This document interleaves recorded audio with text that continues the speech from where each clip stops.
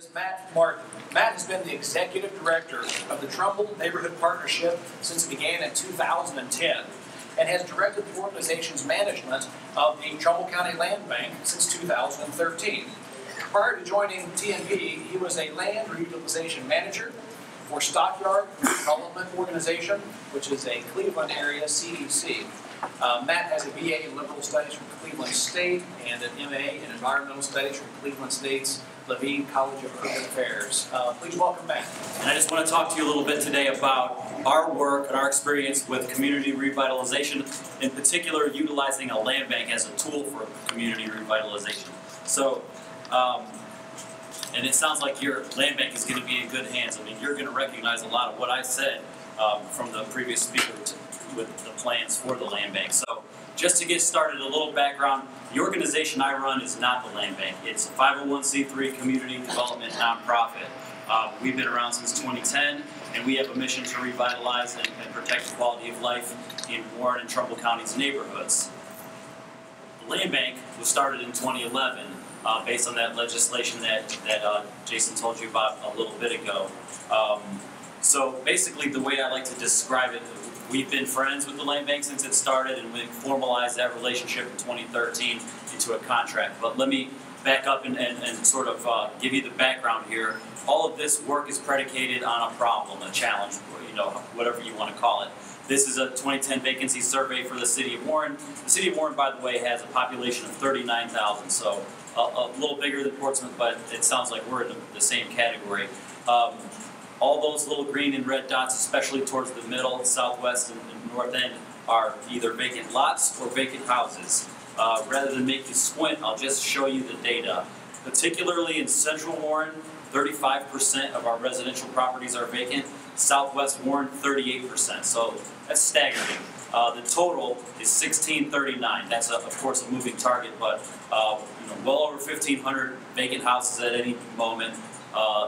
Population 39,000. From what I understand, you have something like 500 vacant houses here. So it sounds like we're in kind of the same shape, more or less.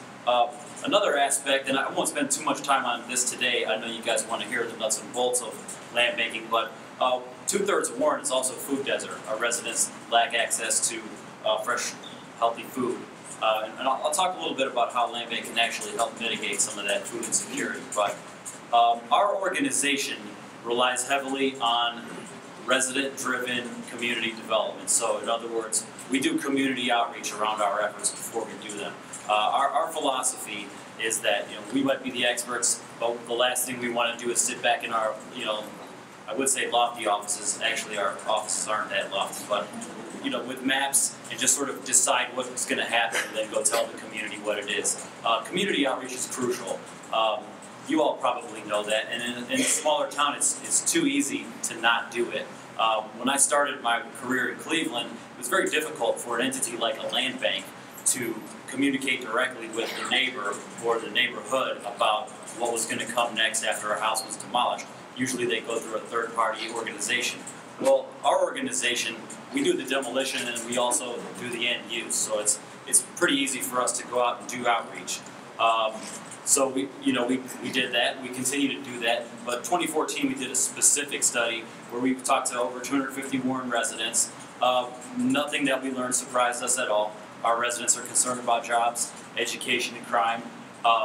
They're also concerned about safety and blight, vacant property, high grass, recreation, public art, passive green spaces. So not all of those are things that we're able to hit cleanly through our work, but quite a few of them are actually something that we can mitigate through blight remediation. So just talking about engaging residents, I mean quite literally hosting public meetings where residents have the opportunity to see the data that we've collected and then give input on solutions. So we did a pretty significant outreach process in 2014. And the result of that outreach was a series of neighborhood plans for each part of town in the city of Warren. Nothing in these plans is a big surprise to anyone, at least philosophically. The strategies are a little more specific. So when I think of land banking, I have to simplify things myself to understand them. Basically, we're identifying derelict, vacant properties that are tax delinquent, and then considering their end use. And among the options for end use are demolition or renovation, basically for any structure. If you do demolition, you have to consider a land use for after the demolition. And if you consider a renovation, you have to think of the end use after renovation. So are you looking for an owner occupant? Are you considering it for an investment property? And those factors are all different depending on commercial, residential. But our neighborhood plan prioritized demolition of residential vacant properties. That was the most pressing need in the city of Warren. This is another map of Warren with our 11 target areas for demolition. This was a requirement of the NIP grant. That's the same grant that you all will be applying for if you do, in fact, form a land bank and get an application in. So, of course, that'll make a little less money for us to go after, but we're all in this together, so I'm glad to see you guys moving forward on it. But one thing you'll have to do is create target areas. So to the point of the gentleman before me, identifying what the priorities are. Which neighborhoods do you want to go after? The neighborhood with the most blight and sort of go through and get rid of everything that's vacant and terrible, or do you want to focus more on the worst house on a very nice and stable street? I can defend both sides of that coin. Chances are, if you put together a good application, you'll have enough money to do a little bit of both. So everybody loves a good demolition action shot, particularly the neighbors. So this is just to say that we do tear houses down. This is where the money's come from. Before the NIP program, there was a program that the Attorney General put forth called Moving Ohio Forward, and that allowed us $1.2 million. That was actually the result of a bank settlement. So some of the lending practices that perhaps led to the foreclosure crisis, banks had to cough up some money as a result of that, and the Ohio Attorney General opted to use a significant portion of that money to help communities tear down houses. But you had to have a land bank to get the money. So that was really the impetus for us creating our land bank. Moving forward to NIP, same deal. You have to have a land bank to get the money. We got a fairly sizable allocation right off the bat, $3.2 million. The additional monies, the $982 and then the $500,000, those are based exclusively on our performance. So our ability to bring in properties and tear them down. Believe it or not, there's other counties that have trouble doing that. There's a reason for that. It's a little bit, it's not complicated, but it can be complex. You have to identify tax delinquency. So if a property is vacant and derelict and abandoned, it doesn't matter how bad of condition it's in. If the taxes are paid, the land bank is not the tool that you can utilize to tear it down. That said, we found in our community a significant portion of our derelict vacant houses are tax delinquent. So targeting those and then getting your prosecutor on board to do tax foreclosures or using the BOR process to do expedited tax foreclosures. So there's a couple working parts and pieces, and they all have to be sort of firing on all cylinders and everyone on the same page. You sort of need a community agreement that the land bank is the right place for derelict vacant property. Because what happens is the land bank gets all the derelict vacant property that comes through tax foreclosure and then becomes, the largest blight owning entity in town. So if the community sort of has a shared agreement that the end use is for the greater good of the community, then that can be the most productive way to go forward. I have to note that we also have been successful in getting some private demolitions done. We have neighbors to vacant properties, commercial or residential, that have said, thank you for acquiring this property. I don't want to wait on a government grant or on, my neighborhood to be identified as a target area. If you transfer the property to me for $1, I will tear it down out of my own pocket. So we've done about $150,000 worth of demolitions on that side of it. Hey, a private citizen can tear down a property with a lot less red tape than we can, so it works for us.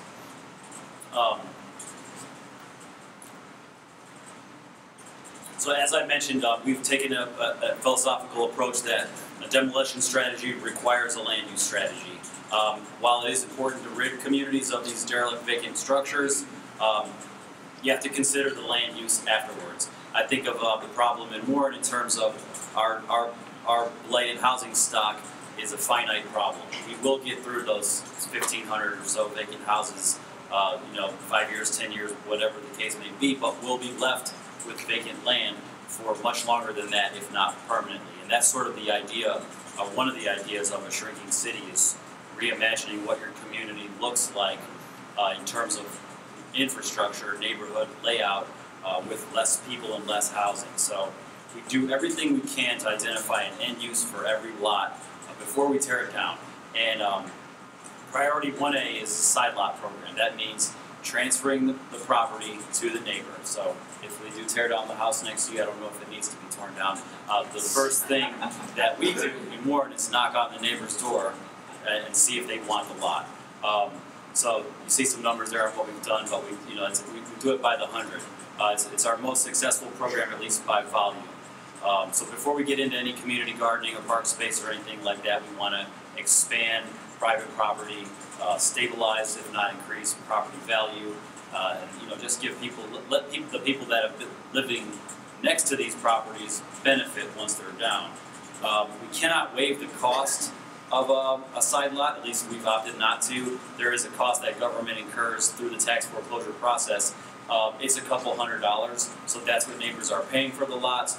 But being that we are a nonprofit, we have the ability to go ask for funding. Huntington Bank gave us $22,000 over 3 years to then redistribute funds through Lowe's gift cards to neighbors. So you buy your side lot for $500, we give you a gift card to Lowe's for $500. You have to fill out an application, whether you're saying, I'm going to do this elaborate landscaping deal, or just, I've been mowing that lot for the last decade since it's been empty, I need a new lawnmower. We'll approve it. We're pretty open of what we'll approve of. And that's really one of our favorite things to do is just hand people gift cards and take a picture of it. It's pretty simple. I want to talk briefly about our garden resources of Warren. I did talk about food insecurity in Warren. It's a huge issue there. I'm not certain if it is here or not. I would guess that it is. So Garden Resources of Warren is sort of a parallel program. It's not a land bank program, but the resounding majority of our gardens are located on land bank owned properties after demolitions. What we do is help residents start gardens if they want to, basically. Gardens require gardeners, so the last thing that we will ever do is just start one and hope people show up and weed. I spent one summer about 10 years ago weeding a garden that I thought was a good idea in Cleveland, and that was where I came up with that idea that I would never do that again. I do garden, but I won't be gardening on anyone else's garden anytime soon. So this is the Porter Street Garden, just an example, a pretty successful food production site. You see we've incorporated some public art elements. Pretty simple. Neighbors are involved. Neighbors make the rules. We provide the technical support. We were able to get a grant to install water infrastructure on site. The city of Warren installed it at cost, and so neighbors have the combination to the lock that's on the water, and they hook up a hose and water their garden. And plot assignments are done by residents, not by our organization. So we really want to be the technical support for these sites. The land bank retains ownership of these sites and basically sign an MOU with these residents. Typically, garden groups don't want to own the land. If they did, we'd be selling it to them. But in most cases, they'd rather just sort of focus on this. So we figure out another way. One thing I wanted to mention was the importance of engaging partners. I think this is a room full of partners. So there's a lot of work to be done, especially around community revitalization, land use. We work with a lot of churches and other groups that come out and help us get things done. This garden needed just a little greenhouse that they could get plants started in. The Movement Church was willing to come out and spend a day installing it.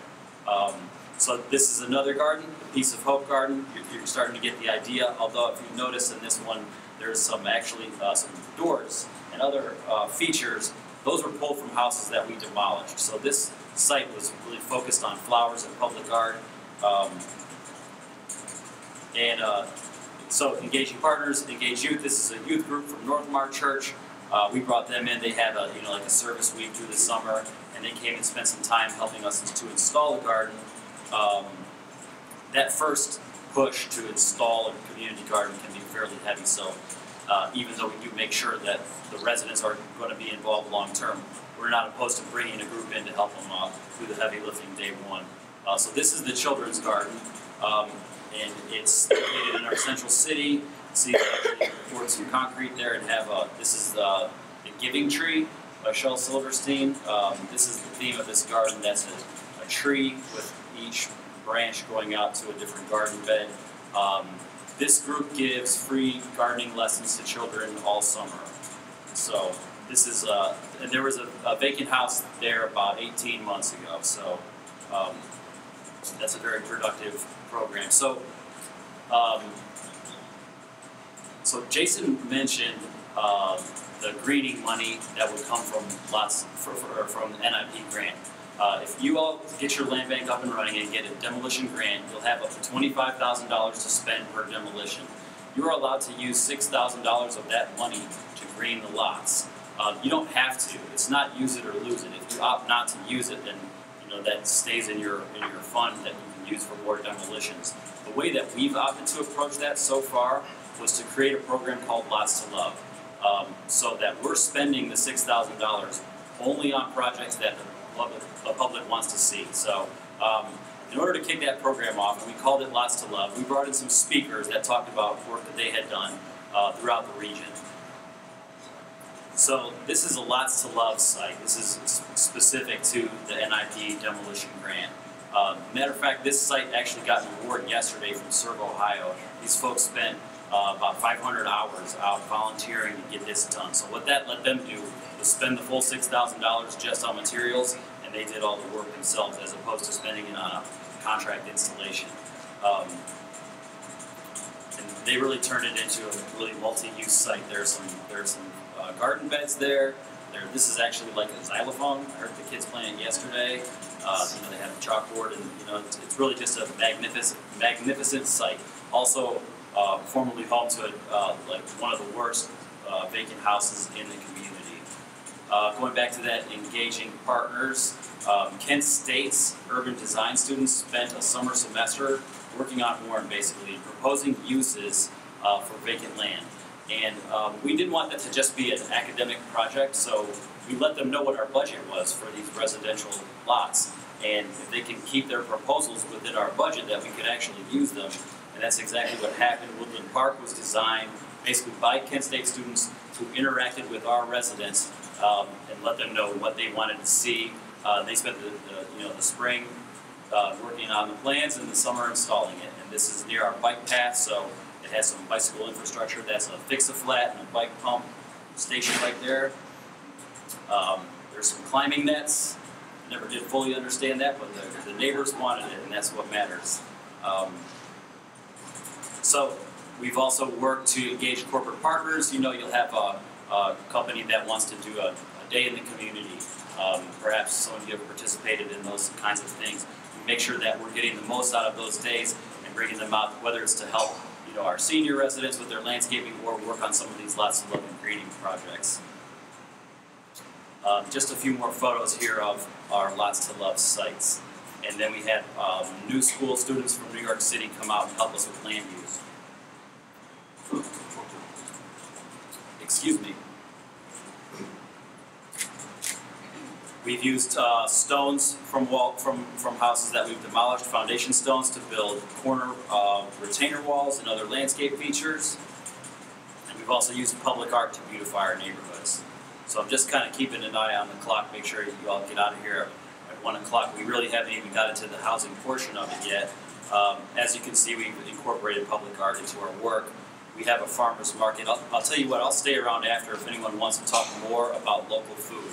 But I would like to move on into the real nitty-gritty housing side of land banking. So we get properties in.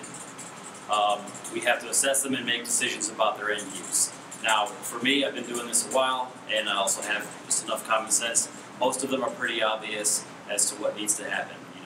We have a demolition, and then we have something that can be salvaged. But nonetheless, we do have a professional that comes in and does an intake assessment. Now, the demolitions we usually dismiss outright and move on, particularly if they have significant complaints or are condemned by the city or the fire department. But for the properties that are sort of hard to understand what the future could be for them, we basically produce a detailed assessment of what the property needs in terms of renovation. And that applies to commercial properties too. There is obviously a lot of opportunity for economic development through a land bank. You don't have to limit your scope to residential properties. So once we bring a property in, we sell it through a number of programs. One is deed and escrow program. Basically what that means is you're going to buy the property from us as is and fix it up yourself. For our residential properties, we require you to be an owner-occupant. You have to agree to live in it for 3 years, and you have to show us a detailed work plan that you'll have to execute in a period of time, and you'll have to show the funding to execute that work plan. Now, we keep the title to the property in the county land bank while the buyer executes the work plan. So that's the leverage that we have to make sure that it gets completed. They also sign a document promising to live there for 3 years, and we do have legal recourse to take the property back if they attempt to rent it out or flip it. So buyers must provide a detailed work plan, cost of rehab, proof of financing, time of completion. We've only had one person ever fail on one of these rehabs where we've taken the property back. We'll give an extension where people need to. Basically, we're trying to work with people on this as long as they're putting forth an effort. So just to give you an idea of what the numbers look like on these, $3,500 for the house, estimated rehab around 20 grand, and the market value is 30. So you can see it's a pretty good deal, particularly if you're someone that has the ability to do the renovation yourself or to write checks to have it done. It's not for everybody. Some of you may know renovating a property is an enormous job, but for those that can take it on, it can be a screaming deal for a residential property. So far, $550,000 worth of sale prices have resulted in nearly $1 million in private rehab investments. So we see that as a huge win for our communities. We also work a similar deal with real estate developers. We'll sell the house at a reduced price. Oftentimes we'll actually give it to the developer. They have to have a strong track record of rehab, and then their resale, their end use of the property is restricted to selling it to an owner-occupant. So I don't want to get too much in the weeds on it, but basically we require them to meet our end goals of owner occupancy. They're free to make money on the property so long as they sell it to an owner occupant. And then for some portion of our properties, we do the renovations ourselves. That's work that in our first year we didn't do a whole lot of, simply because it was simpler in our early days when our capacity was lower to push them out as is. But in the last 18 months, we've really ramped up our activity renovating properties ourselves. Like I said, everybody can't renovate a property, so a lot of people just want turnkey, move-in ready properties, so we're doing more and more ourselves. We do those through general contractors at this point, and they're of course restricted to owner-occupants, and they're priced at or below market value. Since we have that restriction, sometimes we need to consider a lower price than what might be typical. So here's an example. Property on Laird in Northeast Warren, which is one of those target demolition areas. This one we were able to save, and the list price was $34,900. We had a young lady buy this house for $31,000. This is the inside of that property. And this is a beautiful house with great woodwork. $32,000. That was the price that she paid for it. She's there for at least 3 years, if not longer. This is another property. Just a little before and after there. This was in Girard, which is actually a suburb of Warren. That's why you're seeing a slightly higher list price. Of course, while our focus is on the city of Warren, where the lion's share of blight is, we are countywide with our efforts. So, this Huntington Bank land bank saleable product, I really don't want to get too much into this, but the basics of this is that Huntington has agreed to back loans for land bank properties that need renovation. So we've had a few buyers on this. It's kind of a new product, but basically for properties that are that we would sell for $10,000 and need $40,000 worth of work, Huntington will make the $50,000 loan, and so long as the land bank backs the loan, much like the federal government does for a 203K. So this is something that's been working. Challenge there is usually the appraisal, that we can get the property to appraise at the $50,000, even taking into account the renovation. But I just mentioned this to say, you have to be able to bring lending partners in to make these work, because it's not easy to borrow against a property that needs a full renovation. I've just made some lists of our partnerships here. So we're kind of getting low on time here, so I think what I'll do is just pause. And are there any questions or comments for me, or anything that I can answer for you all?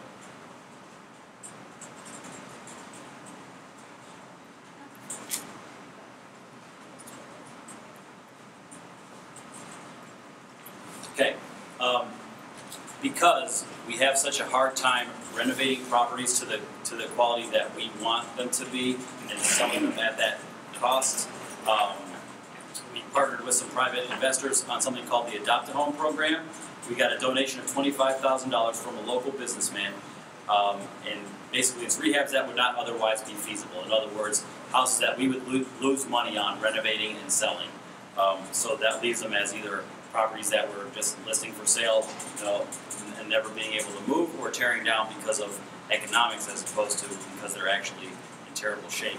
It's limited to one neighborhood, which is our central city, and basically it allows us to break even on property sales, or even lose money if we need to try to stabilize one neighborhood. So we renovated this house for $25,000 and sold it for $24,500 in Warren's Garden District. We did another rehab on Scott Street.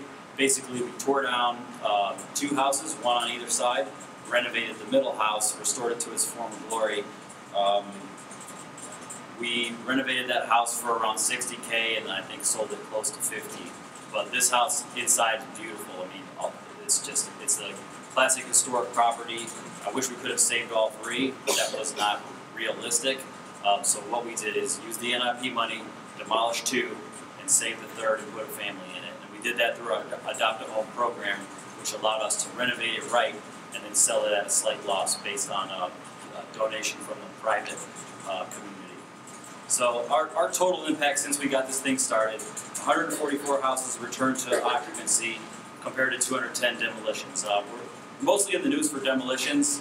That's what most people want to see. That's what a lot of people are talking about. But our goal is to save as much as we can as well. So that's 144 home ownership opportunities created by land banking, 300 plus side lots, and dozens of public land use projects. So, and that's really with us just focusing on residential so far.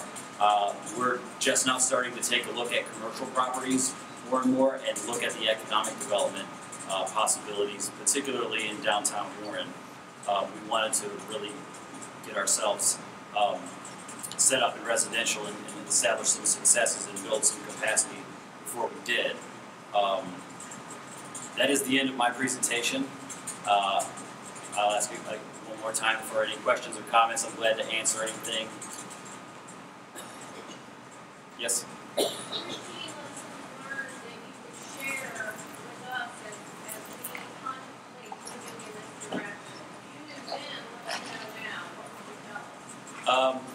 Well, I'll reiterate the first one, which is reach out to the community, make sure that neighbors are involved in your plans, or else A, they won't work, and B, the residents will actually be resentful even of things that are productive. Nobody likes to, someone living next to a vacant house for a number of years, and then all of a sudden one day a truck shows up, you should just start working on it. There can be a basic resentment there that's easily avoidable if the day the land bank acquires the property, we have these little door knockers that say, you're being contacted because the property next to you may have entered the Trumbull County Land Bank. Please give us a call before we move forward. It's not an offer to buy the land. It's not necessarily that we're going to do whatever you tell us, but just reaching out to neighbors. So that would be the first one.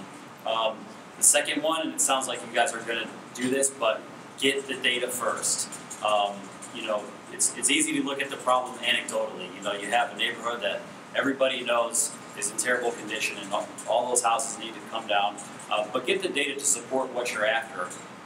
It'll be